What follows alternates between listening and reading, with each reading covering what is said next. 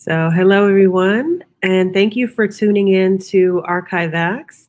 Today, we're hosting a very special workshop, Always in Time, which is an archival workshop for artists and filmmakers, and working with moving image. Let me introduce you to our guest presenter, Caroline Gil, a member of the Transfer Collective, is also an Andrew Mellon Fellow in Media Conservation at the Museum of Modern Art in New York. She works collaboratively with the media conservation team in the acquisition, exhibition, preventive conservation, and research of the collection's audio, film, video, performance, and software-based artworks. She's a graduate of NYU's Moving Image Archiving and Preservation program and holds a Director of Cinematography from the Universidad de Barcelona and BA in Visual Arts. Throughout the presentation, feel free to post questions in the Facebook and YouTube chat. I'm going to pass the mic now to Caroline. Hi, thank you. Thank you for joining me tonight, and thank you for the invitation. Like Crystal said, I'm Caroline Gil. I am speaking to you from the unceded land of the Lenape people, and I just wanted to take a moment to honor and pay my respects to the Lenape peoples and their continuing presence in the homeland and throughout the Lenape diaspora. I'm also speaking on behalf of the Transfer Collective. Transfer Collective partners with artists, activists, and community organizations to lower the barriers to preserving at-risk audiovisual media, especially unseen, unheard, or marginalized works through digitization, screenings, educational workshops, and pop-up events. We operate through a non-hierarchical model. We work to create an inclusive environment in which we explore practical methods for media preservation, archiving, and access. Those are our social media tags, so feel free to look us up and learn more about us. In this workshop or this webinar, we are going to discuss a couple of concepts, and I just wanted to outline them here. We're gonna talk about inventorying your collection. We're gonna cover physical audiovisual formats such as film and videotape. We're gonna talk a bit about born digital formats. We're gonna cover best practices for technical documentation, digital preservation strategies, storage for both physical objects, audiovisual carriers, and for digital formats or files. And finally, I'm going to share some resources for further exploration. I wanted to specify that when we talk about media art, or what I'll call media art during this presentation, encompasses different mediums and format types, which can be considered media art or time-based media art. There's a lot of terminologies for this kind of work. But broadly speaking, media art refers to artworks that depend on a technological component to function. The term media applies to any communication device used to transmit and store information. So by incorporating emerging technologies into artwork, artists using new media are constantly redefining the traditional categories of art. And I'm sure the audience knows this already, but it's always good to clarify that. So over the years, numerous artistic disciplines have fallen under the umbrella term of media art, including the ones that are on this list. One aspect of media art is that it uses technologies that inevitably change over time, and the technologies adopted by artists using new media are representative of a given historical period. Conservators and curators work together to conserve this history by staying as true to the original artwork as possible, given the circumstances. Otherwise, the historical and technological context of these valuable cultural artifacts are at risk of being forgotten. So the main challenges with this type of work are the deterioration of components, and this occurs when part of an artwork no longer functions and cannot be repaired. So over time, all technology is prone to breaking down. That's just a fact of life. So for example, magnetic tape of a video cassette will eventually deteriorate, and this can result in a lowering of the image quality or a disappearance of the image completely. We're also dealing with technological obsolescence, and this occurs when technological equipment becomes outdated and can no longer be used. So electronic companies move on to newer technologies, and old models are often discontinued or not maintained. So if one component of a media artwork or of a system becomes unavailable or obsolete or incompatible with new software, the entire work may cease to function, and this is obviously an issue. So a critical aspect of caring for your artwork or your films is to know what kind of media you have. And so you'll want to ask yourself, what are the predominant physical formats in your collection? And this will help you kind of guide you through the process of archiving your collection, your art. But this may go beyond identifying that you have like several 60mm films, for example. You also want to know, or you want to pinpoint whether your films are positive films or if they're negative, if they're reversal, if it's an internegative or an interpositive, whether the films are in color, black and white, what kind of sound, if any, is present in the films, etc. So the gist of this is to say to you that the richer the description that you have, the better in the long run. So with magnetic video and audio tape, things get a little bit more complicated, because these types of formats require playback machines or decks to view and or digitize. This is what is sometimes referred to as a magnetic media crisis, which can be broken down as follows, like these following concepts.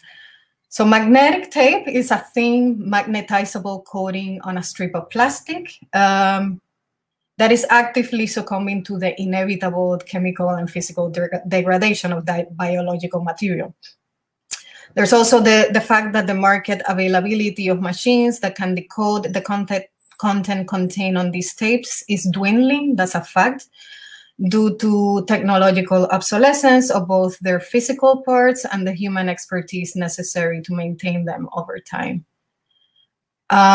There's a saying within our archiving, preservation, conservation community that there's a 15 to 20-year window of opportunity to remediate this crisis before content is lost forever.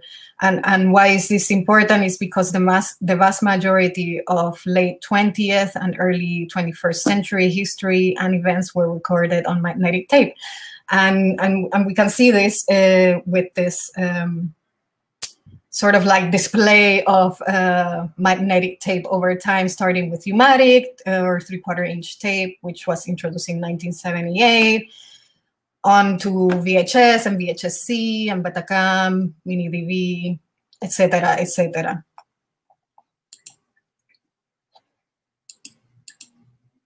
So with all of this, I want to say that it's generally recommended to digitize magnetic tape as soon as possible, because the machines, like I said, used to play them are getting harder and harder to find and maintain.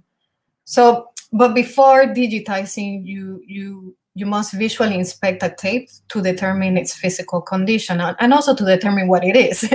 So this visual inspection will help you get an estimate for digitization, whether you're working with an outside vendor or if you're sourcing equipment to digitize at home.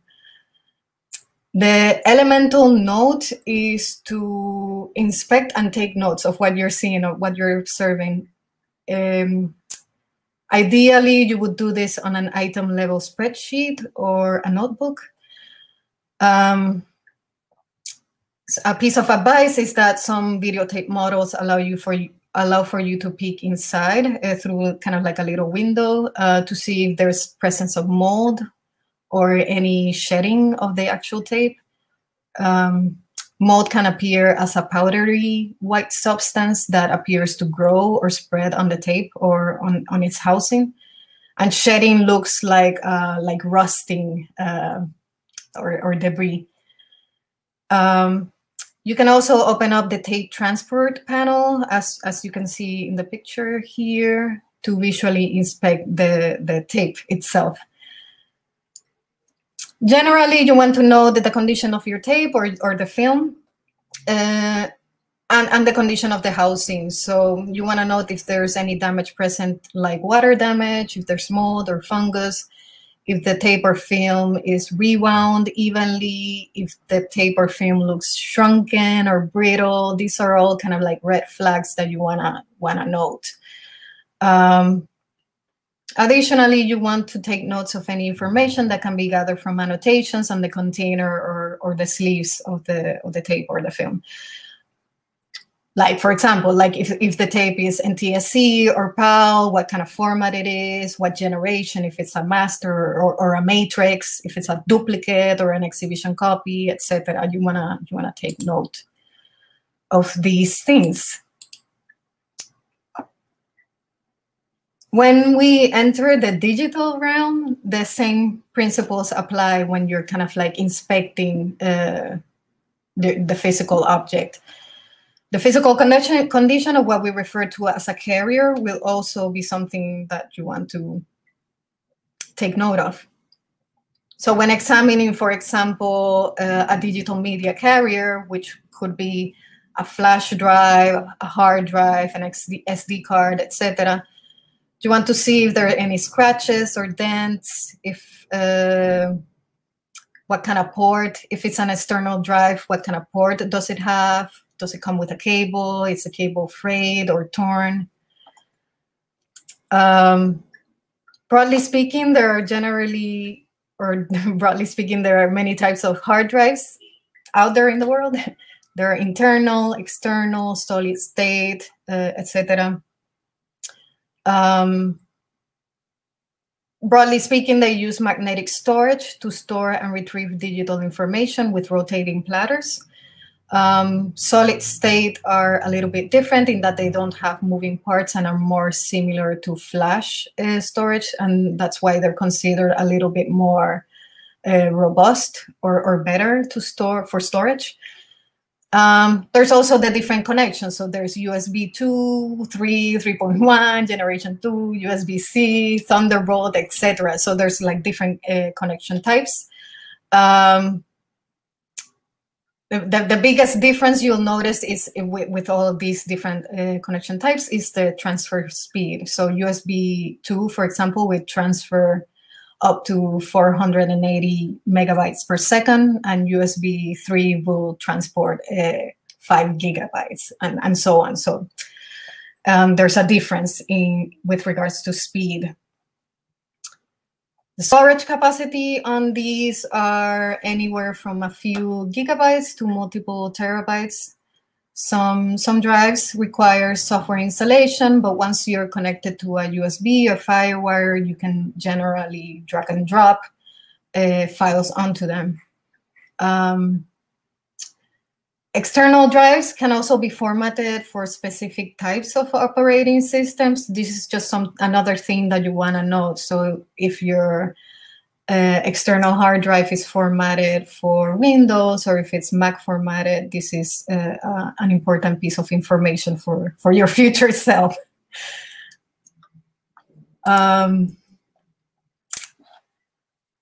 I wanted to make a distinction that the quality of an external drive can vary greatly. And so it's a good idea to check reviews for drives or to find a hard drive reliability report. And these are usually created by industry groups. and include information for failure rates for specific models of drives from a variety of manufacturers. And so here I'm including Backblaze 2020 hard drive failure rate chart. This basically tells you which drives to avoid and which ones to buy. External hard drives come with their own preservation risks. They're not all made equally, and so reports like this can provide or like give you insight into kind of their suitability. Current guidelines recommend replacing external drives every 3 to 5 years and checking on any backed up materials on drives at least once a year. Some companies have higher failure rates than others. Another thing to note is that the more write and erase cycles that you use, the higher the chance for your drive to fail.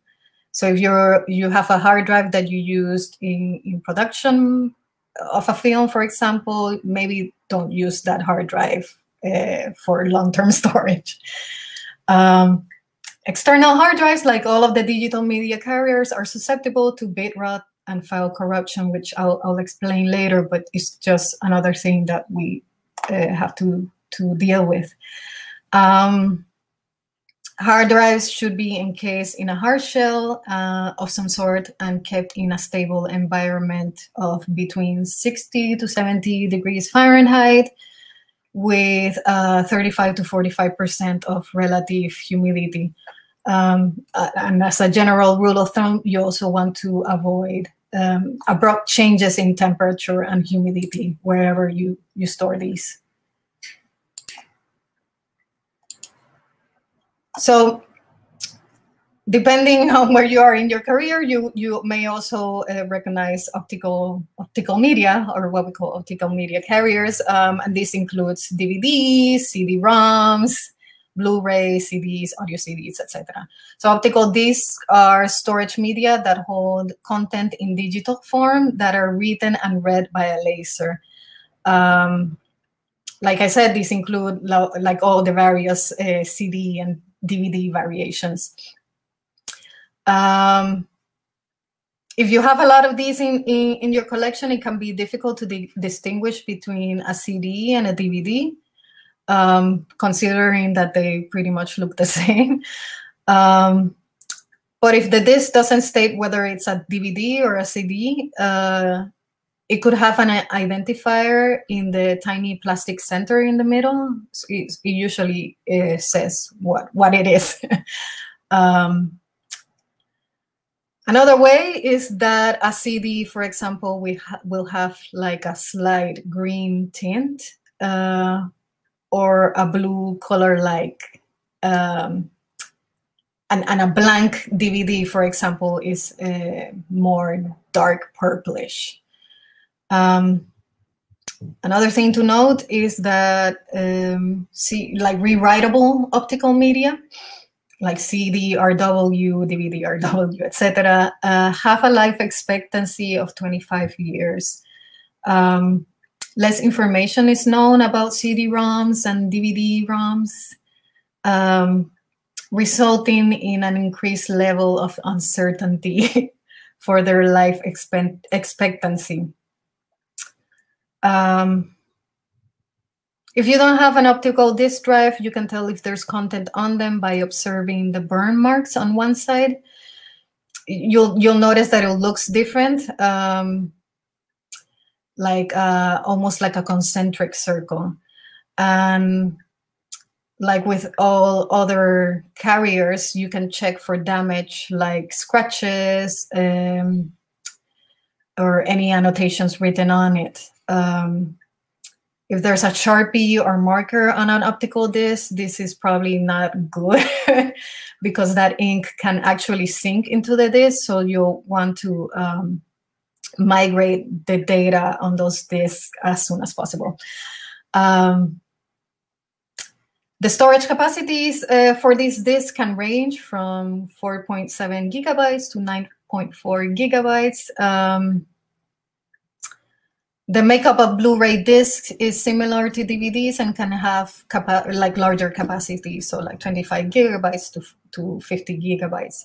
However, I just wanted to note as well that there hasn't been a lot of testing and research around the archival quality and capacities of high-definition DVDs and Blu-rays. So I would generally advise against backing up your work on optical media. Finally, we have born digital formats, which I'm sure you've encountered in your in your daily life and work. Born digital file types include like numerous types of files. Digital still image, moving image, software code, database, etc. But we're gonna focus on image, video, and audio. So just some basic definitions. Digital still images are encoded representations of tonal and brightness information of a subject, also known as a grid or a raster of pixels plotted into a bitmap. The term raster data is often contrasted with vector data, in which geometrical points, lines, curves, and shapes are based on mathematical equations that create an image without a specific mapping of data to pixel. So an example of digital still images are TIFF, JPEGs, PNGs, GIFs, etc. And technical information about these files that are important to keep track of are their bit depth, spatial resolution, their color encoding, etc.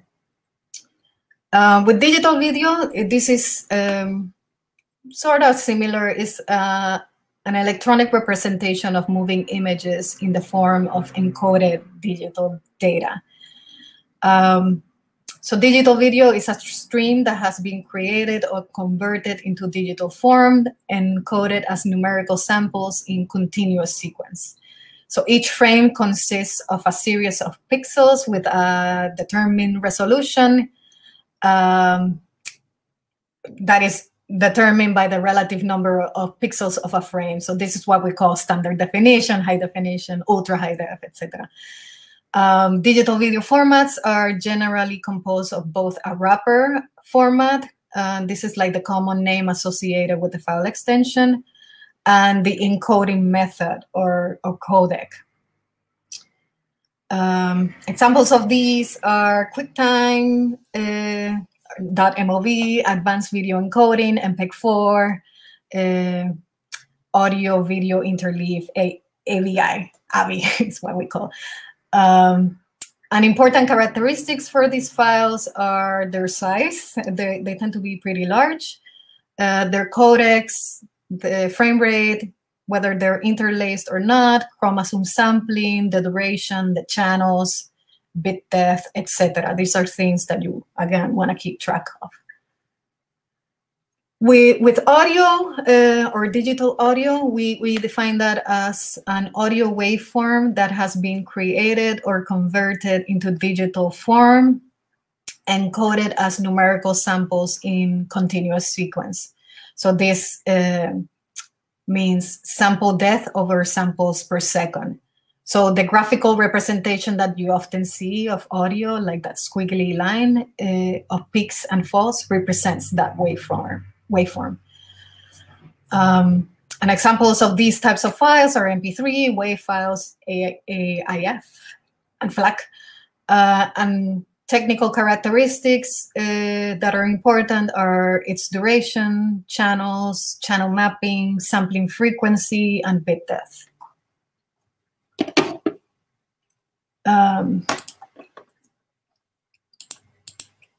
So now that we got that behind us, if you have a lot of physical media in your collection, or if you work across mediums, I highly suggest creating an inventory or a spreadsheet. It can be something like Google Sheet or an Excel spreadsheet where you have an item level register of what you have and where it is. Based on your capacity, you might even be able to record or notate if your collection has any pressing needs. For example, if you have a large collection of U-matics videotape that represents your early career masters and they're exhibiting conservation issues such as mold, binder hydrolysis, etc., you might choose to separate that from the rest of the collection and prioritize those tapes for digitization. If you hadn't taken the time to inventory and survey your collection, you may not have known where to start or notice the physical degradation of your media or other important information which will help you prioritize based on your collection's needs. So here in the slide, you can see some basic fields that you could include in your inventory. So title, media type, meaning whether it's like 60mm positive film or if it's a U-matic tape. You want to include descriptions or annotations on the tape. You want to include the generation, whether it's an exhibition copy or if it's a master or a matrix tape. You want to include where that media is located, so a box number, for example, and you want to include a unique ID for that physical object. It can be a series of numbers. But this will help you kind of gain intellectual control of your collection.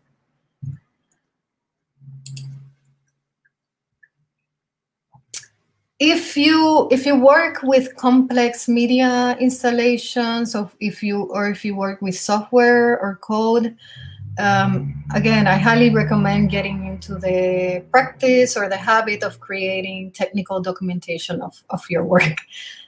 This would include writing a tech manual with a meta-narrative describing the key concepts and elements of the piece and how it works, kind of like a bird's eye view of the functioning of that installation, for example.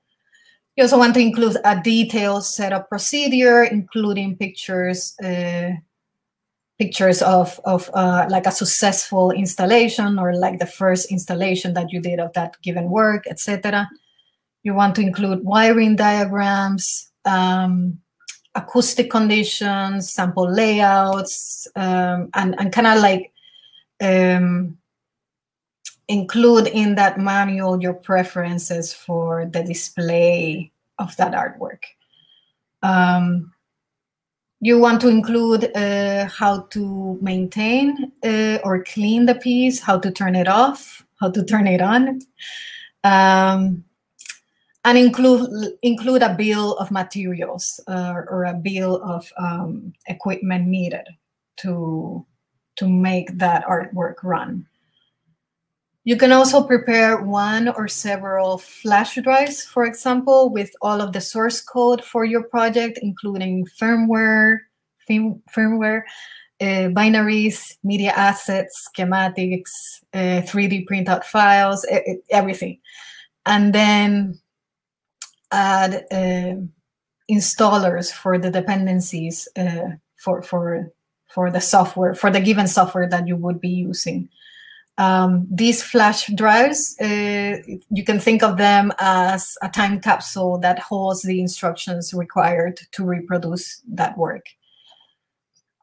Also, you, depending on the artwork, right? But you would prepare a toolkit with any drill bits or special tools or adapters or spare components that you think would be hard to come by in the future. So you're kind of like future-proofing your installation or your artwork.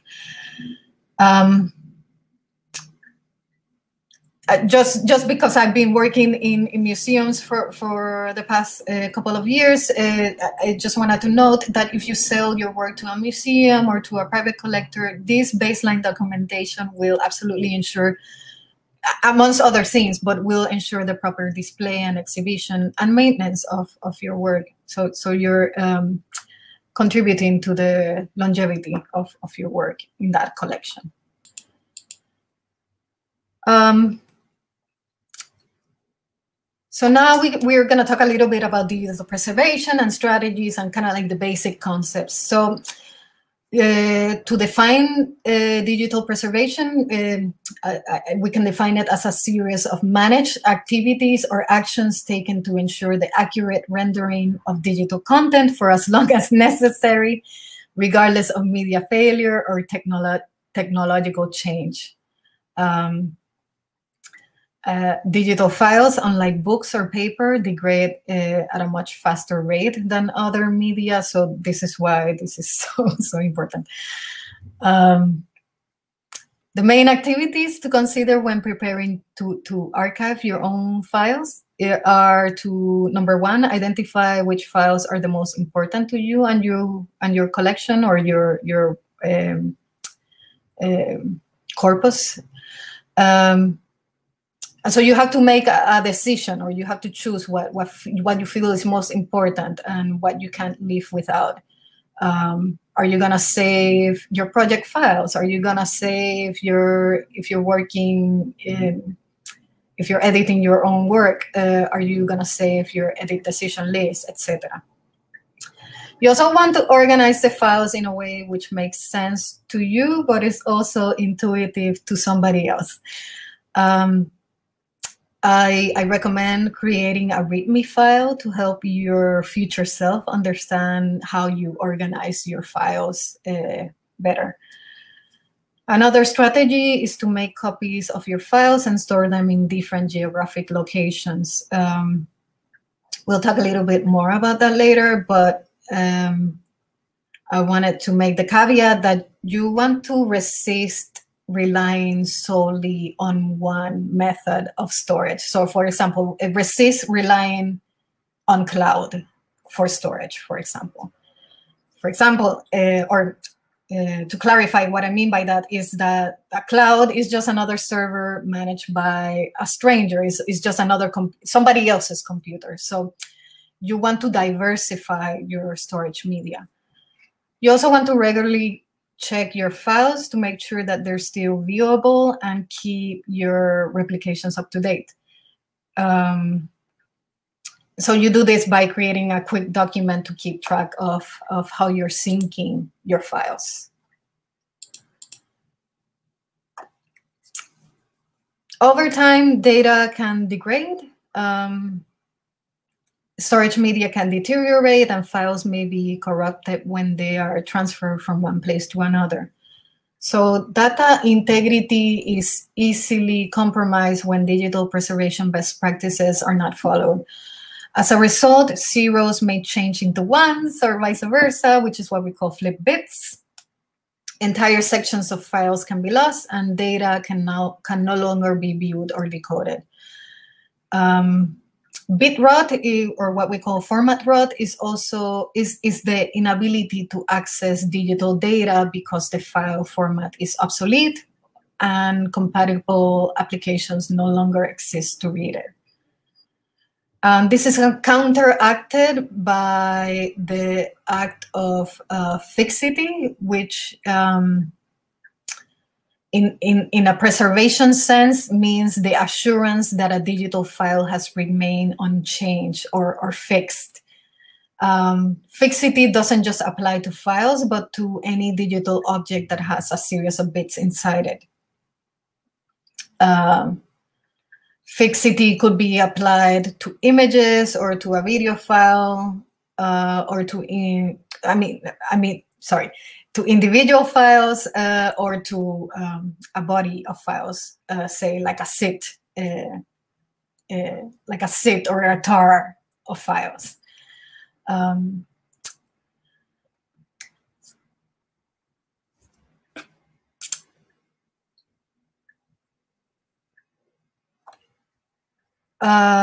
Let's see.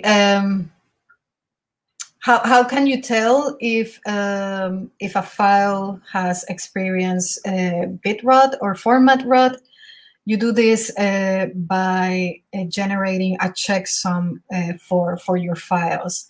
And so a checksum is sort of a digital fingerprint, whereby even the smallest change to the file will cause the checksum to change completely. So a checksum is an algorithmic sequence of numbers and letters that is unique to your file. And so if that checksum changes over time, you now know that your file may be corrupted.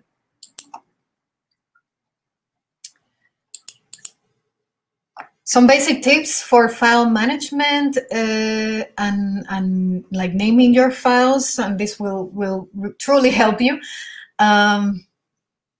is to come up with some kind of consistent way for naming files and arranging your folders.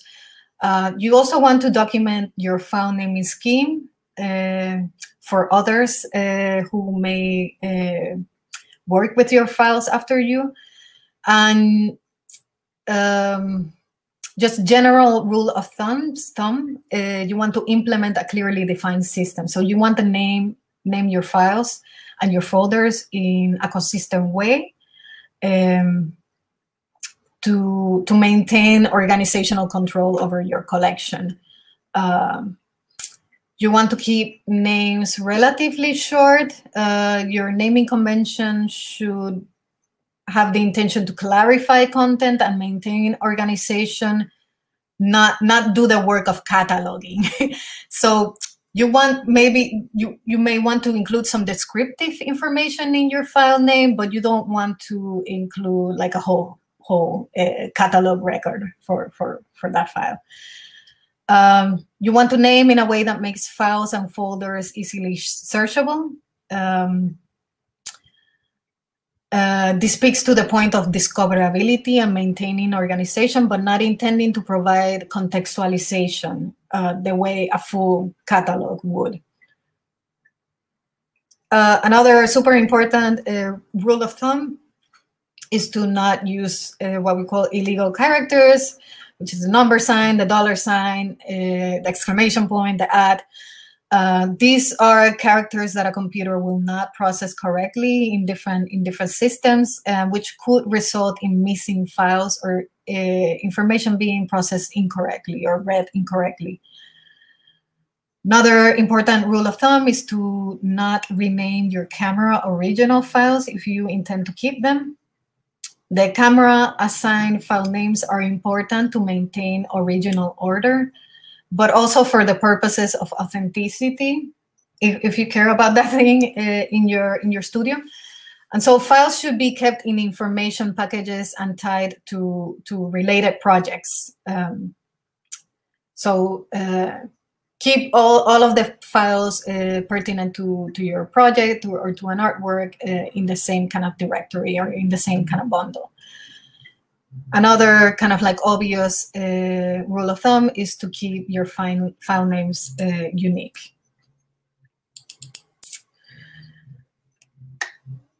Now let's talk about embedded metadata. Metadata is data about data, and embedding metadata is considered best practice when it comes to long-term preservation, because it gives descriptive information about a file and its contents and as it is directly attached to the file.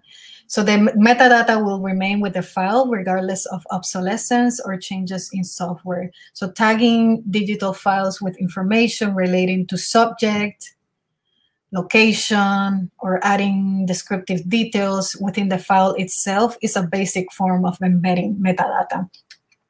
And this can be done super simply, super quickly by selecting the get info for a file by right-clicking on a file. Digital cameras also automatically embed information, including like geolocation information on camera files. But also a variety of photo editing tools can assist in embedding metadata in a more extensive manner. A good one for that kind of work is Adobe Bridge. But you should be aware that some photo editing and photo managing software do not store descriptive information with the file, but as a separate kind kind of like sidecar file. And here I'm also recommending Media Info, which is a free and open source tool that displays technical metadata about your files.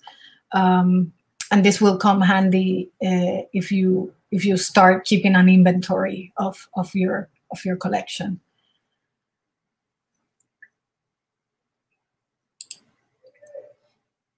So now we're gonna talk about digital storage. Some basic principles. Digital storage is not just the device or the service you use to hold your videos. It's also a set of actions and practices to ensure that your media stays intact, secure, and accessible. Making copies, checking files, controlling access, and refreshing your devices are simple strategies for keeping your videos or other files safe while in storage. The type and method of storage depends on a number of factors, including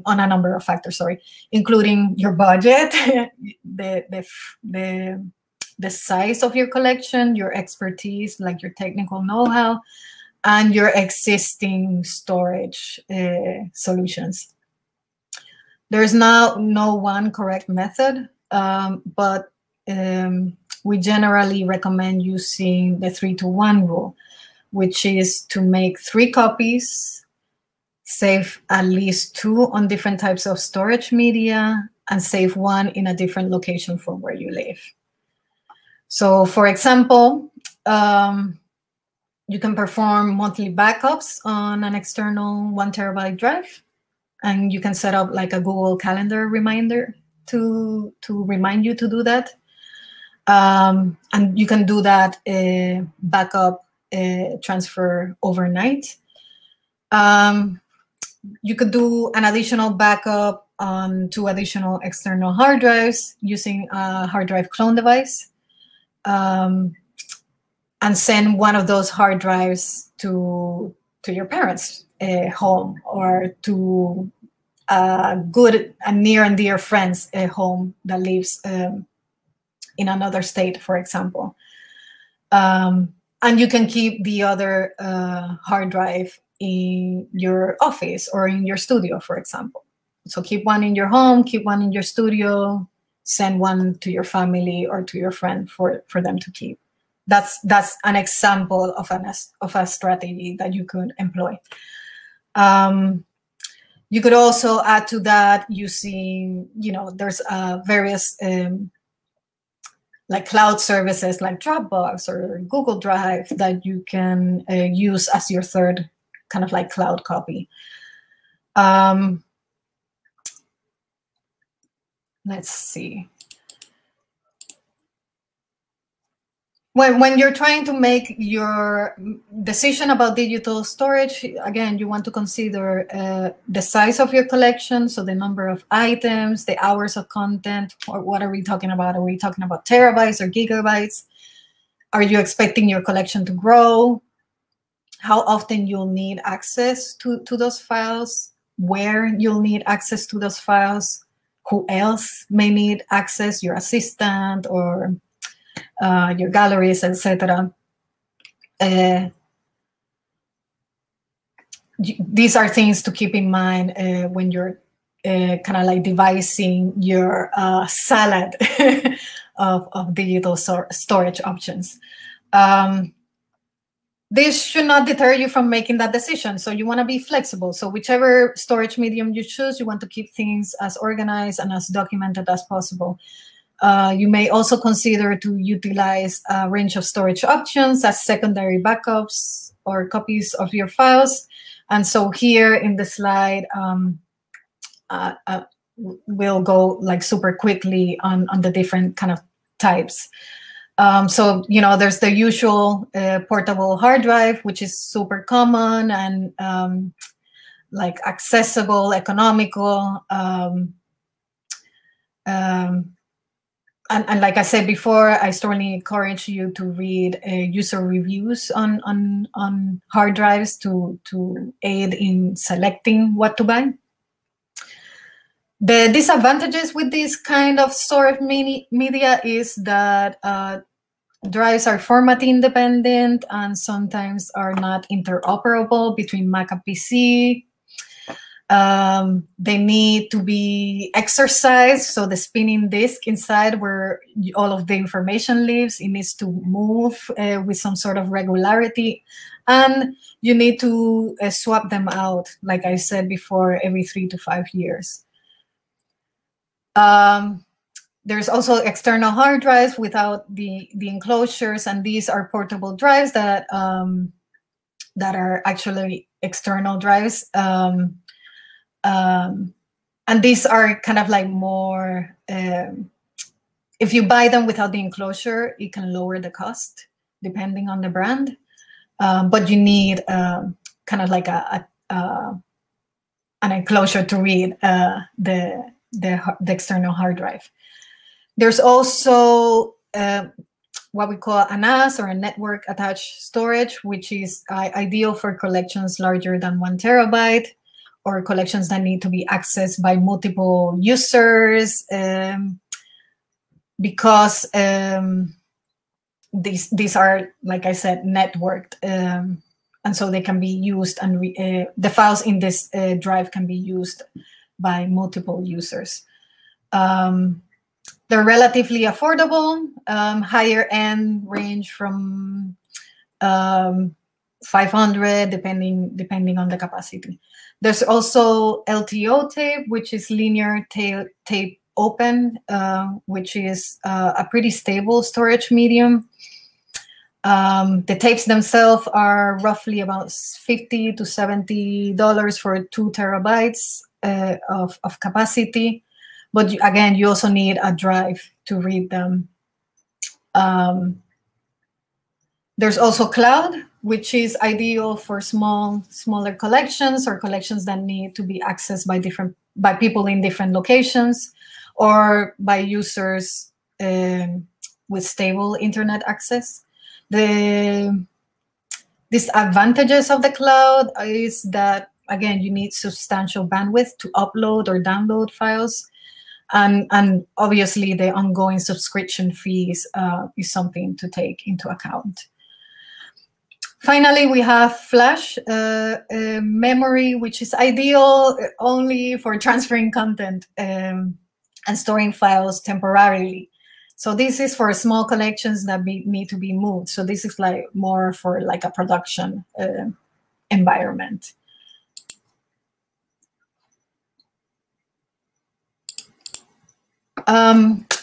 So how to store your physical media? A general rule of thumb is to store film in chemically inert or polypropylene cans in a cool and dry environment.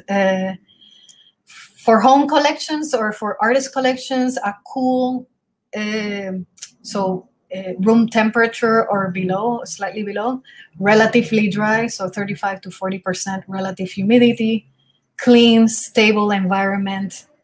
So avoid attics, basements, and other locations with high risk of leaks are good places to store your physical media carriers. For magnetic media, you want to store formats upright. So cassettes on the long edge, like books on a bookshelf. You want to ensure that your shelving is sturdy enough to support the weight of the materials. And just a general rule of thumb with magnetic media, you want to store those tapes without rewinding, and you would rewind before playing or before digitizing those tapes.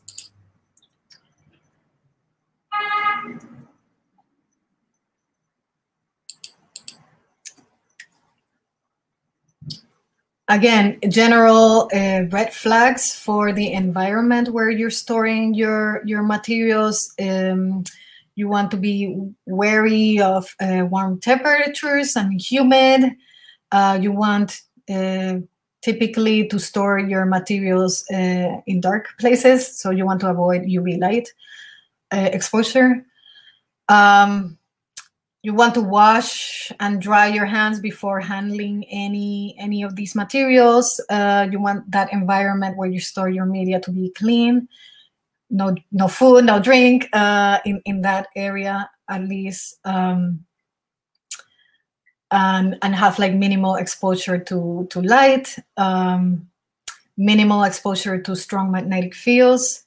You want your storage media to be away from radiators and vents, and keep your media or storage media away from sources of vibration.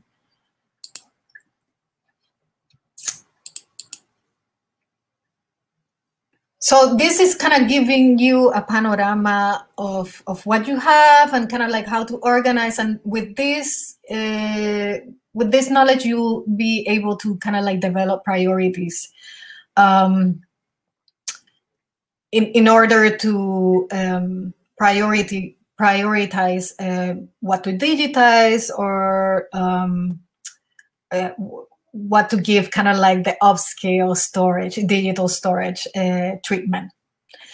But of course, this is gonna vary in a number of factors. There's your current resources, both economical and human, but also the risk factors inherent in the media carriers. So you usually want to take care of the older media first, or the media that has a worse physical condition. You also want to take a look at your collection holistically. So if you have a significant number of digital files, so maybe you concentrate on kind of like building a digital preservation infrastructure at home.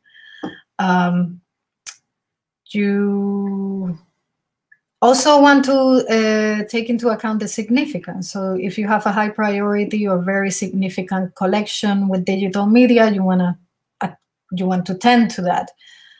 So what are your most representative works? That will give you kind of like a way to prioritize.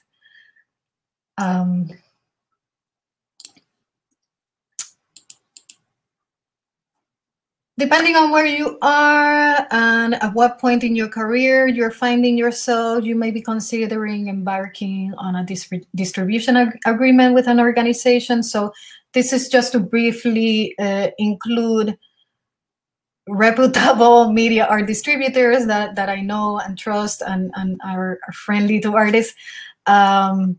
And not only that, but they're known for their commitment towards preservation and providing access to their artists and to the works that are in their roster.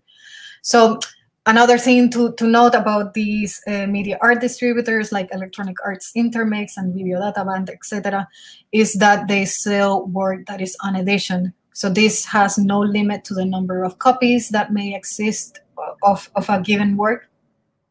However, there are restrictions governing who may make copies, how they are made, and how they are used or exhibited. So these restrictions are outlined in license agreements that are signed obviously before the work is sold or exhibited. So I mean, this is to get you, or the point of this slide is to get you to start to think about what those restrictions, if any, would be for your work or for the work that you would want to distribute.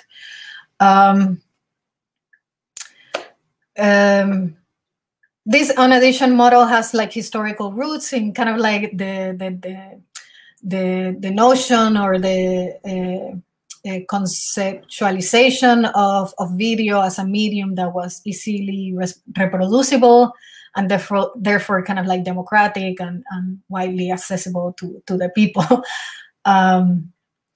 So it's kind of like a different economic model than what you may find in the commercial gallery system.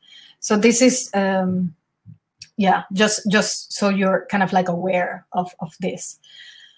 Also, depending on where you are in your career, I'm also including a link for the John Mitchell Foundation's Create a Living Legacy workbook, which I highly recommend to help you plan and protect sorry, to help you plan, kind of, and protect and safeguard, you know, like an artist's legacy and work, whether it's yours or a friend's or or something of the kind, or if you're acting on behalf of somebody. Finally, on this slide, I'm sharing a couple of resources. We covered a lot of ground in this workshop.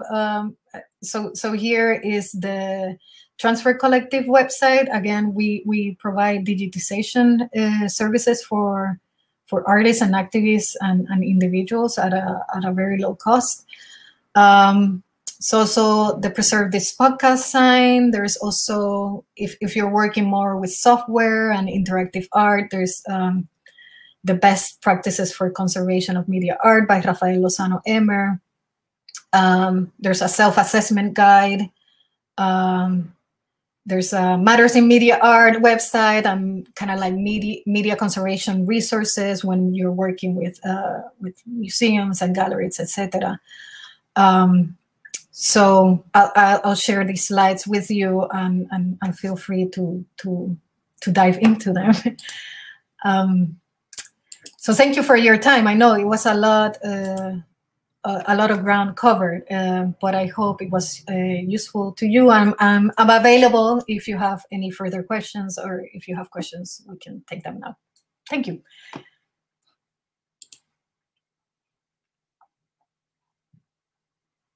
Thank you, Caroline, for that very informative presentation. I wish I had known that tidbit about Sharpies on CDs 20 years ago, because now I have 150 CDs with Sharpies that will bleed. I'm getting a little anxious about transferring that data over, prioritizing that. Yeah. I'm sort of curious about, I know we have a lot of people that tune into ArchiveX that are working with video formats. Mm-hmm. And I'm curious, based on your perspective from the museum sort of archivist role, like, is there a video format that might be best to preserve files in, that might be more future friendly, perhaps? Yeah, we get this question a lot, and it depends, like everything else. But for example, for video, for moving image, like Born Digital, a rule of thumb or a guideline to aid in the selection of a video. So like whether you're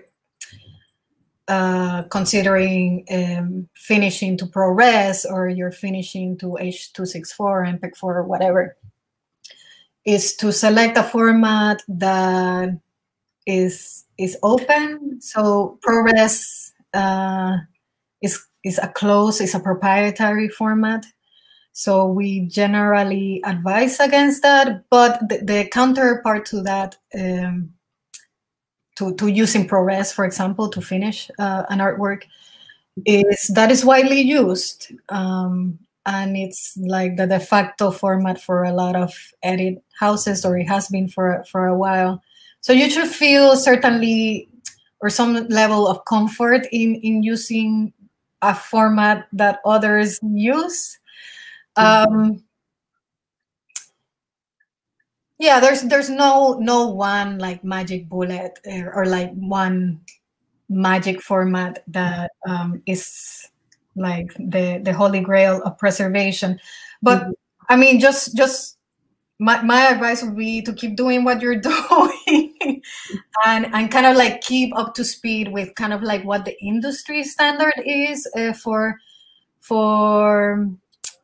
like edit houses, for example, or Netflix actually publishes kind of like their technical guidelines or specifications for the type of work that they or the files that they receive for deliverables. So kind of like keeping up to speed with that. Don't be too afraid about esoteric file formats. But so long as they're open and kind of like well described, you should be fine. Yeah, I guess that question also translates to, if I take those 150 CDs and DVDs, do I do an MPEG-4 or a .mov transfer, or like, you know, what is that format to, yeah, as you said, there's no magical format, but it's sort of like, I think that's the question that lingers, is like, migrate it to what, to what, you know? Yeah, and that's a great question. I mean, that's another workshop altogether, honestly, because you could also create a disc image of those DVDs or optical media that you have. I mean, it kind of depends on what's in them, what's the original format, because sometimes in optical media is only able to hold kind of like lower resolution video files. So maybe you have a higher resolution somewhere else. So, you know, it depends. Yeah, that's another workshop. It's a good one. Okay, we'll consider that a proposal. Can you talk a bit about some of the challenges of analog film that you've encountered, especially with artists and, you know, different waves of analog film? A lot of artists are doing experiments with analog film, or attaching objects to the film itself, or doing these chemical processes that may be, you know, putting plants on the film and using emulsion to get an image, and these experimental processes that may be more challenging to conserve. I'd love to hear sort of how it looks from your end. Yeah, absolutely. I love that kind of work. Actually, listen, film is actually quite stable. Out of the formats that we discuss, is the one that we actually know that can, in proper storage conditions, can last pretty well for up to 100 years. So that being said, like if you are experimenting with emulsion and you know, attaching leaves, or you're working with organic materials and film, you should certainly save that original roll of film, but you would transfer that, or you would scan that, perhaps scan that roll of film into a digital file, or you would copy that roll of film into an internegative, from which you would make positive screen imprints. So it's like generating kind of copies of that original roll, which admittedly would be somewhat unstable because you're working with organic materials in the film. Yeah, that's good advice. I really loved what you were saying about sort of leaving instructions for how to install your work as well. I was wondering if you have, if there are some examples of artists that do this very well, of which we could find examples of online, perhaps, or, you know, have access to things like that. Yes, absolutely. Rafael Lozano Hemer, which is, I linked to, it's kind of a, how do you say that? Well, not a rant, but a manifesto. It's kind of a manifesto.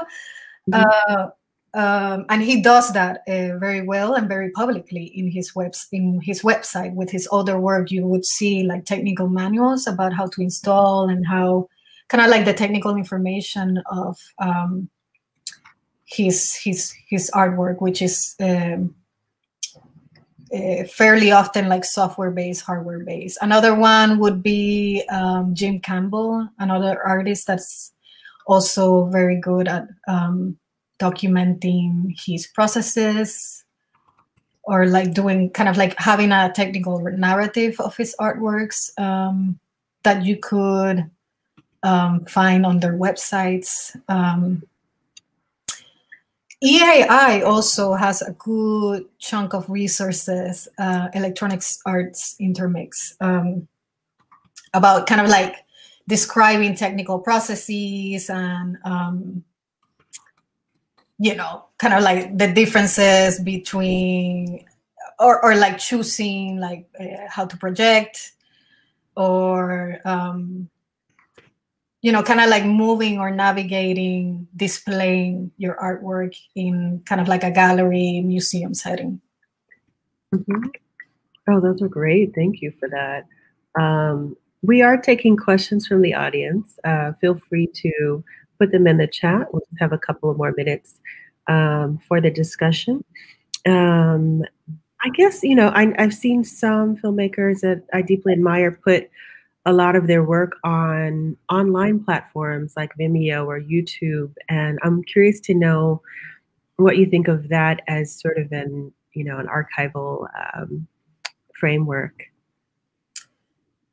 Yeah, I mean, on one hand, it's great because it's opening up access. I mean, we know, or we feel this much more now because of our current conditions, right? Where we're confined to our homes and watching more art. That I'm partly joking, but I mean, yes, I mean, it broadens access and discoverability of your work. So on one hand, it's great. I wouldn't consider that an archive, because if and when Vimeo decides to shut down their service or charge, I mean, they already do charge, but I don't know, disrupt their service, you no longer have that. So it's not really a sustainable platform for archiving. I mean, if there's nothing else, there's nothing else. I mean, it's there. You also have to kind of contend with your current resources as an artist, right? Not every artist is able to afford the 3-to-1, right? Like having a NAS or a RAID and having fancy cloud storage and kind of like having a robust kind of like storage or digital storage infrastructure. So if Vimeo or YouTube is your way, it's your way, it's fine. I'm not too sure about Vimeo, but I do know that YouTube, for example, compresses your video files and upload them. So that's another thing to consider, that you may be altering your work a little bit. So these are things kind of to look into when you're deciding what to do. Right. There's always a trade-off somewhere in there, right? I would love to hear of an example of maybe some archives that maybe were inherited or collected or acquired by the museum that you had to sort of sort of engineer in reverse because there wasn't much information, and maybe how that looks on the back end. So you're talking about like artworks that had to be reverse engineered, for example. How that looks like. Yeah. What sort of pieces do you have to pull together when we don't leave the correct information? And the artist is no longer living. Yeah. For example. Oh wow. Yeah. I mean, it's a research process. So for example, I mean, it depends, right? Obviously. But you would talk maybe to a studio assistant, or you would investigate where the work was shown. See maybe if there's a technician that you can talk to that worked on a given installation that can give you kind of like some pointers or some technical, or that has some like technical know-how of how a given artwork functions. But not only that, that also has kind of like the experiential, sort of like embodied knowledge of putting a work together in a gallery setting or in a museum setting. So that's kind of like the research aspect. And once you know, or once you find out what the underlying technology is for the artwork, you would sort of like determine if it's appropriate to intervene or to reverse engineer. So for example, I don't know, like Rafael Lozano Emer has like some artworks that he wrote on Delphi, which is like an older programming language that I believe that he has since updated to kind of like a more modern programming language. So you would determine whether that's appropriate, if you would like update the programming language of an artwork, or investigate if he or she has already done that. There's a lot of research and kind of ethical considerations that need to take place before actually doing what we call treatment, or like reverse engineering an artwork. Once you do that and you determine whether it's good to go, the actual work of restoring is not, if you have the technical expertise, which we often don't have, and we have to like collaborate with others, that actual work of restoring is not that it's not that excruciating. Sometimes getting the information is the hard part. Yeah, that's a good point. Absolutely. So you have to figure out where your start in the process is. Well, thank you so much. That was really like such a generous presentation, and I think it leaves us with a lot to consider. Can you say just a few words in closing about some of the, expand a little bit more on Transfer Collective and how Transfer Collective works with artists and their archives? Sure, we'd love to. Look us up. We're on the internet. But basically, we started. There's a little bit of a history, and I can talk about that. It started, I think. Sorry, I won't say the year because I'm gonna fumble that. But some years ago, it started as an exhibition in the new museum, the Transfer Station, where there was like an open call for artists in New York City to bring their videotapes to be digitized. That grew into a collective, and kind of like the one partnership model that we established is that we digitized 6 tapes over the course of 6 months for a very nominal fee, so like less than market value, basically. With the condition, or with the caveat, I mean, we work through our partners in thinking about this, but the caveat is that we are also thinking about access, and so we strongly encourage the people that we partner with to make their videos available on the Internet Archive. So we upload those files to the Internet Archive, and they can be viewed by anyone.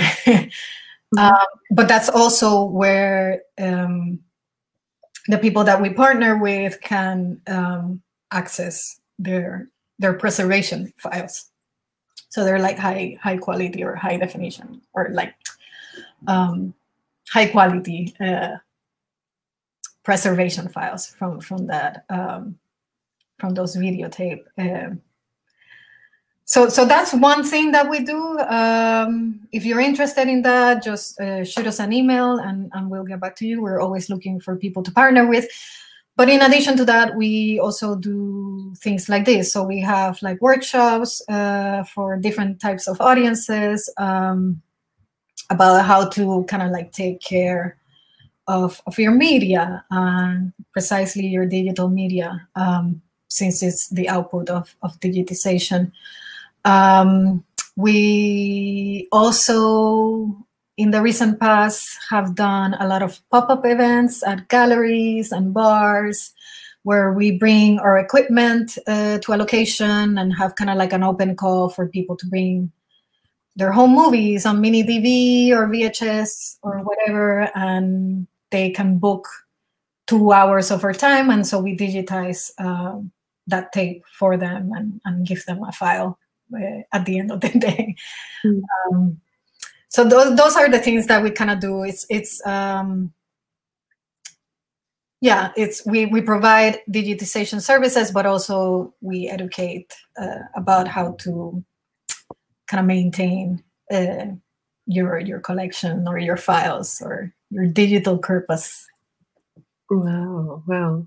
Thank you so much, Caroline, for this incredible talk. So grateful you accepted the invitation, and I'm glad we'll have this sort of video to review again. There was a lot of information that's really useful. So a big thank you. Yes. And a big thank you to our audience. This is the final live stream of ArchiveX in this incredibly long year, 2020. So just a big thank you to our audience for tuning in, and to Caroline for joining us tonight. Thank you, Crystal, and thank you all for being here.